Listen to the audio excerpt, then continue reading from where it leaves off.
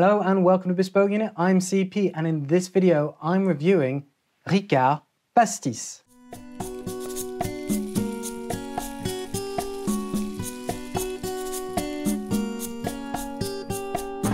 This review was conducted using the Bespoke Unit Liquor Formula, a quantifiable review matrix that you can either use at home for your own spirits or use as a quick reference if you don't have the time to hear me waffle on about this alcohol. Head to the description below and find the link to the review, which will provide you with the full PDF version, which will give you an overview of this alcohol, its characteristics, and some cocktail and pairing suggestions.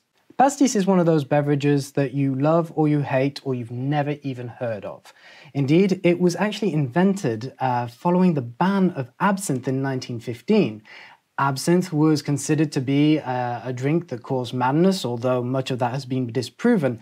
And in fact, it was associated with a number of accidents, murders, and deaths throughout the whole of France and abroad. For example, there was one story of a worker who had drunk some absinthe and then killed his pregnant wife. The part that they missed out was that he was doused up on all sorts of wine and cognac and then had a dash of absinthe before actually committing the act.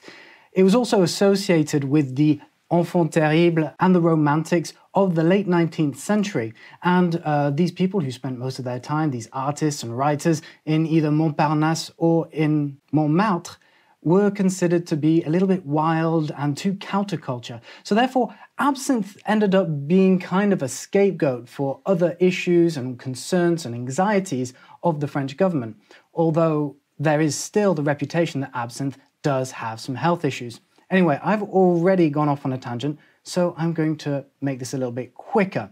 Pastis was introduced as a legal alternative to absinthe, as it was considered to use a type of aniseed that didn't have the same ill and hallucinogenic effects. The first one was introduced in 1918 by Jules Félix Pernod, which you may have heard of, and the second one that came out was in 1932, and that was by Paul Ricard. The two companies then fused in 1975 to form the Pernod Ricard that we all know and love today.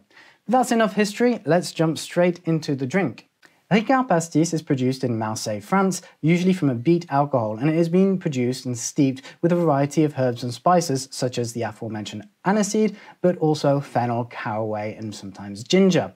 Ricard Pastis is found at 45% ABV, much higher than the initial 30% ABV, which was first allowed around 1918 when they started to reintroduce aniseed-based drinks. It is also part of an appellation, which is Pastis de Marseille.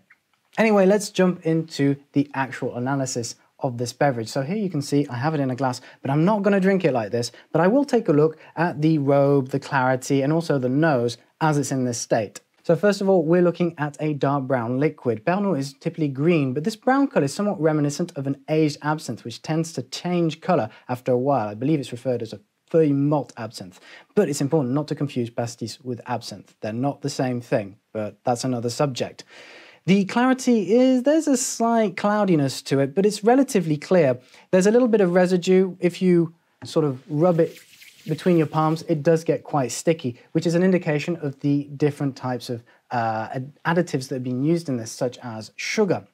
The legs are surprisingly thick and large if you take a look at its visometric potential, and in terms of depth, you're looking at a very deep and intense color.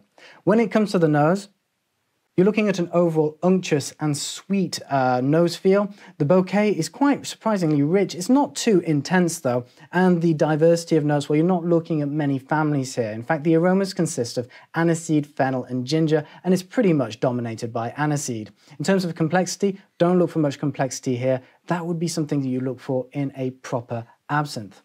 So I'm not going to drink it like this. Actually, what I'm going to do is add some water, and typically you use cold water. Sometimes you can add ice as well, but I'm going to use water that is just below room temperature because I'd like to get all the aromas, and although it's much more pleasant when it's cooler, we really want to do a proper in-depth review here. So I'm going to do sort of a 1:3 ratio. Some people prefer 1:5 and some people prefer a little bit less, but this is kind of a 1:3. So you saw how it changed color? Now that is known as an ouzo effect or a louche.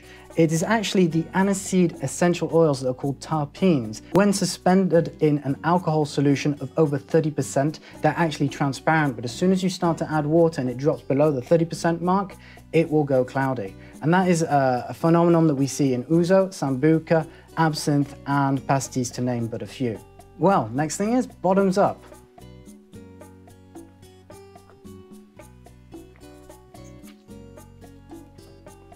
Overall, we're looking at a very sweet flavor profile with a slight astringency in the mouthfeel.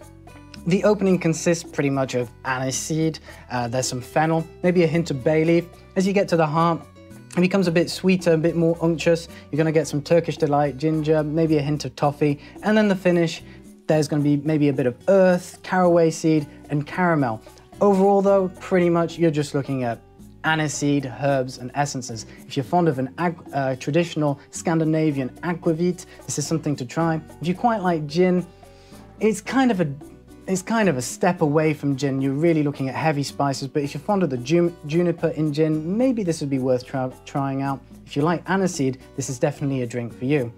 You're not looking much in complexity. The texture is going to be quite thick, almost viscous. The maturity, there isn't any. I mean, this has been steeped, but it hasn't really been aged. There's not much depth. The harmony is overall quite balanced, but it leans very much towards the front of the palate because of the sweet spice of the aniseed. The linger does last a long time on the palate, but that is because of the sheer power of these herbs. And then in terms of versatility in drinking, it's going to be quite limited to certain occasions. And that leads me on to the experience. So first of all, in terms of its presentation, we're looking at this classic French bottle, which has a traditional design that's barely changed in the last, wow, it's been 82 years. And in terms of packaging, you're not going to get any. The cork quality, where you're looking at a screw top. The occasion, this is really a casual drink. As I said, it's not very versatile. This is something that we really have for an apéritif or in the late afternoon, something as a refreshment on a hot summer's day. And then in terms of value, you're looking at about 15 euros in France for a 70-litre bottle. Although if you in the States, I imagine it's going to be double that, around $30. Now that we've concluded the core review, we're going to take a look at cocktails and pairings. And this is just a thought exercise we have at the bottom right-hand side of the review formula. First of all, in terms of cocktails, honestly, I would just enjoy this with ice and water. You could also, I've been hearing about a lot of other cocktails. One of them is Je suis Marseille, which I saw on a website the other day, which consists of vodka, cognac, and pastis. Sounds like quite a heady drink, but it does consist of beverages that comes from the south and the southwest of France. Could be an interesting one. The vodka being Grey Goose, of course. There are also other ones with fruit syrup, lemon juice. I've seen another one with mezcal and chartreuse. And otherwise, you could try and sort of twist on a mojito with some white rum and lime. You might want to cut these down a little bit with some juices or water, given that this is a 45% alcohol. But if you want a short and potent cocktail, it could be an interesting ingredient to introduce. The person to really ask is probably Reinhard, who is a reviewer here on Bespoke Unit. Otherwise, leave a comment in the description below if you want any other suggestions, and we'll get back to you as quickly as possible. Then when it comes to pairings, as I mentioned earlier, this is really an aperitif drink. So you really want to consider things like cold cuts, hams, pistachio nuts, and tapenade.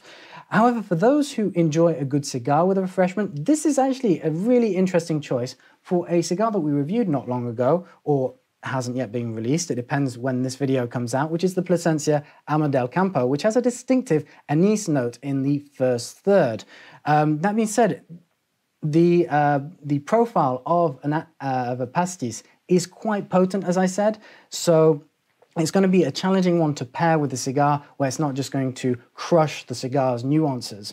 But if you like Connecticut cigars, then you're in luck. Because of their mild profile and their creaminess, that would be an excellent pairing with a pastis, for example, a Nub Connecticut. Anyway, that gives you my review of Ricard Pastis. Personally, it's a drink that I absolutely enjoy on a hot summer's day, on a terrace somewhere. And with the confinements and the lockdowns, it's been a long time since I've been able to enjoy one in the proper season. So hopefully those days will come back. If you're fond of French culture, or you want to try a unique drink, this is something you should at least sample. You'll love it, you'll hate it once you've heard about it. Anyway, that's all for me. I hope you've enjoyed this video. If you have, give us a like, give us a subscribe for more, and leave a comment if you have any questions or your own thoughts about Ricard Pastis. Until the next video, head to bespokeunit.com. You can also go to bespokeunit.com/spirits to learn more about spirits. You can see all the other lifestyle subjects that we cover. I'm sure that there'll be something that you'll love.